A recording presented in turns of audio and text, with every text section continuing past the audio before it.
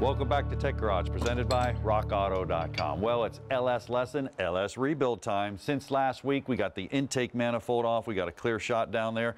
We also pulled the harmonic balancer puller off. And it's good to note that LS, you're going to have a special puller, but once we got it on there, bam, it come off with no problem, Brian. You're next. Absolutely. You know what? I love documenting this project all along the way. All kinds of diagrams out there on the interweb, all kinds of manuals, but I like to have my own notes for reference. It's a common mistake. You get all into it, you get everything back together, and you're saying, where did that pulley go? Where did that mounting bolt go? So I've got the water pump just about ready to come off here and get this out of our way, but I like to have that record of it so that we can refer back. Yep. There we go. Especially on that front end. That's a nightmare if you have a bunch of pulleys. Ours had one big one.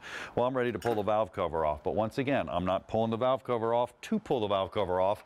I'm doing an inspection. I'm looking down in here. I'm looking at my rockers. I'm checking them right now. Now's the perfect time. Remember all the way back to segment 1. If I had some cylinder leakage, now's the time to isolate on that cylinder, the rockers, the condition of the rockers. Are any of them loose right now? Are they all center wear on the valves? Are they center wear on the push rods? Do the push rods look straight? That's what's taking it about. That's that systematic approach, Brian. Absolutely, and I'm looking for shavings, I'm looking for degradation, any kind of evidence in there. These guys are traveling way fast, and so there's all kinds of breakdown that could happen. This looks pretty good over here, nothing obviously visual. Yeah, mine too, which represents those good compression readings. We would have known, but here's the deal. Now we have the center plate. Knock sensors are located down in there, so we had to remove those first. Couple bolts around here, and there's not a whole lot to see inside of here. It's just a center valley, but I take that off, we gain access to that as well.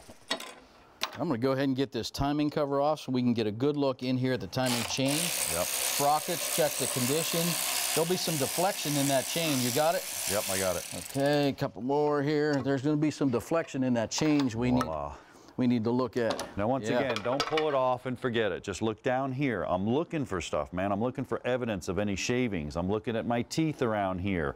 Pulling it off and throwing it down is not going to do you any good, because this is where perhaps we had all low readings. Maybe we had a noise in the front end. This is the issue we would be dealing with, this front components. You got the oil pump here, you got the actual drive, you got the crankshaft down here, you got the camshaft right there. But the cool part is, if I get a pry bar on the crankshaft back here, Brian, and you actually watch, I'll put it on the flywheel. Here, you tell me when we start pulling that other side, so we can actually look at that stretch. There we go. There it is, and now we're tight on this side. All right, so we're tight on that side. Now you can either look at a distributor and see when it moves. That's called time and chain deflection, or you can put a dial indicator. We got one right here. We can put it here a little bit later, and we can see how much stretch we have, time and chain stretch. So watch this.